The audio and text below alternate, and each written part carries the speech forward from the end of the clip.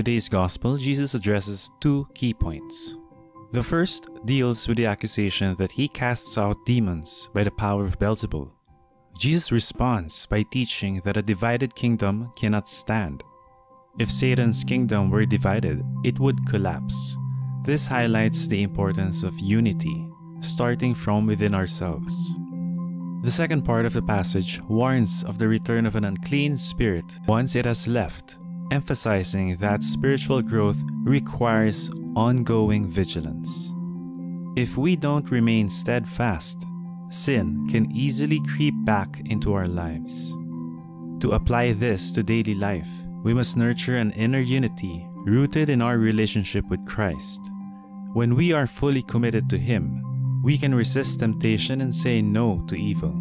Without this commitment, we are easily scattered, vulnerable to spiritual attacks.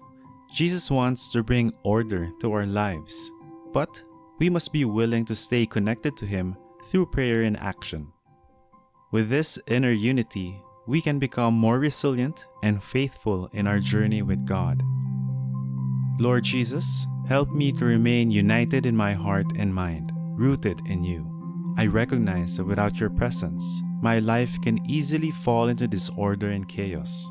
Keep me from being divided by distractions and temptations. May I stay focused on the things that bring me closer to You and give me the strength to resist anything that pulls me away. Help me to see the areas in my life where I lack unity and commitment, and give me the courage to surrender them to You.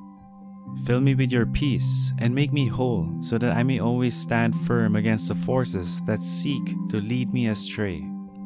May my actions and words reflect my dedication to You, and may Your Spirit guide me to a deeper relationship with You every day. Amen.